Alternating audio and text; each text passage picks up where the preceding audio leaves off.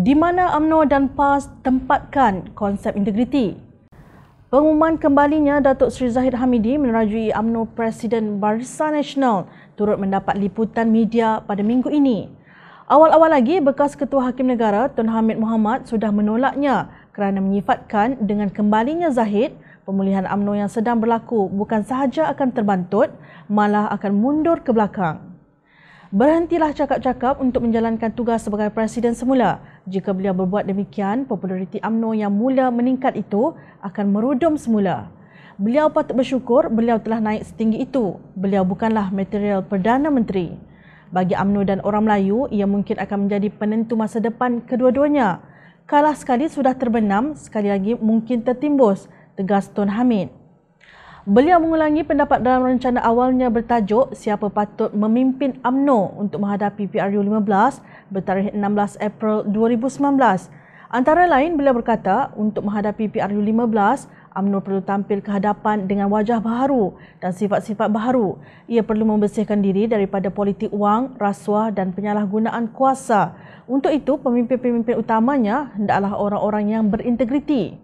Untuk rekod, Zahid Hamidi kini menghadapi 85 pertuduhan di bawah Akta Suruhanjaya Pencegahan Rasuah Malaysia SPRM berjumlah lebih 150 juta ringgit. Zahid belum lagi dibicarakan, tetapi Tun Hamid sudah tidak mahu bekas timbalan Perdana Menteri itu merajui UMNO. Begitu hinanya Zahid dipelekeh bekas Ketua Hakim Negara itu. Namun pemimpin PAS berpendirian sebaliknya.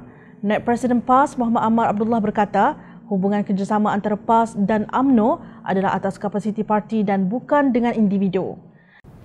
Kita kerjasama bukan soal individu tetapi bagi kita antara parti dengan parti. Bagi saya, isu yang dihadapi Zahid adalah isu dalaman UMNO. Kita bukan soal individu, hubungan kita adalah parti dengan parti, bukan dengan Zahid, katanya di Petik Malaysia Kini. Sebelum ini, Muhammad Amar juga memperlekeh UMNO apabila mencadangkan supaya Parti Melayu itu dibubarkan dengan kesemuanya menyertai PAS.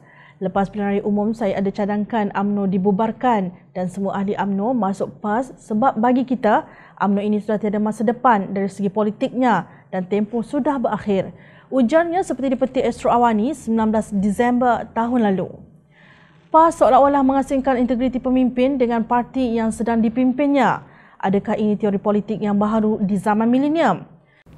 Seseorang yang beriman tidak berintegriti tetap lebih baik daripada hanya berintegriti tetapi tidak beriman, katanya ketika menyampaikan ucapan dasar sempena Muktamar PAS ke-65 minggu lalu.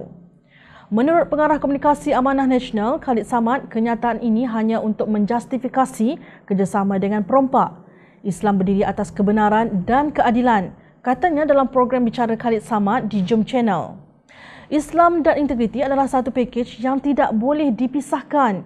Ini amat diutamakan dalam tadbir urus Islam. Tapi Islam tak ajar kita begitu. Pendakwah Islam, dia nak tunjuk kebenaran Islam, kehebatan Islam.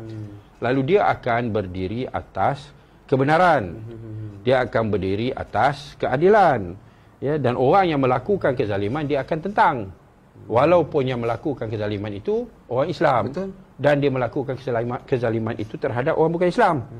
Pasal dia nak tunjuk Islam itu hebat, Islam itu betul, Islam itu ajaran yang mulia, maka dia akan bela orang bukan Islam yang sedang dizalimi oleh orang Islam itu. Kerana apa yang orang Islam itu buat adalah zalim. Pada masa yang sama, PAS sering memperlekeh amanah walaupun parti itu bertunjangkan Islam.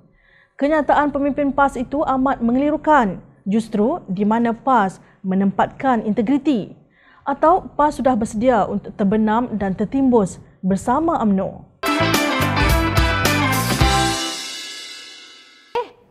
Hai! Jangan lupa klik kanan untuk rentasan berita, klik kiri untuk keratan berita dan jangan lupa untuk subscribe kami tau.